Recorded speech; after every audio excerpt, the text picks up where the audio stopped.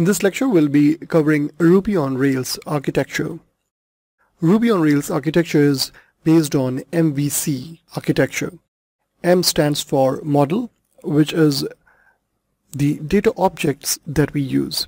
One common example is the data in our database can be treated as a model. Then we have view, which is the presentation layer, and it comprises of HTML, CSS, and JavaScript. Then we have controller. Controllers are responsible for processing and responding to user actions like clicking on buttons or links, and controllers control the interaction with our model and our views.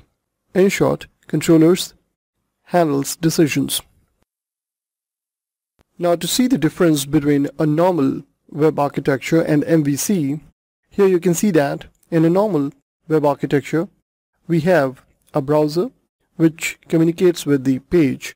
The page might be communicating to a database and then getting the results from the database and sending it to the browser. So here, this page is actually one big piece of code which does everything. So maintaining that becomes very cumbersome. Now with the MVC architecture, whenever browser has to get something, it will call the controller, which handles decision making.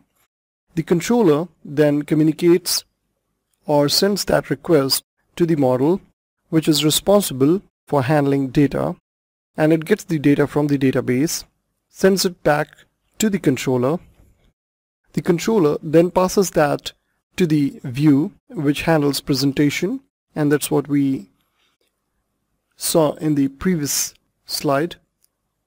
The presentation layer consists of HTML, CSS, and JavaScript. The view then sends that to the browser and it displays the result to the user. Now here in Ruby on Rails, the MVC is termed like this. Model is termed as active record, view as action view, and controller as action controller.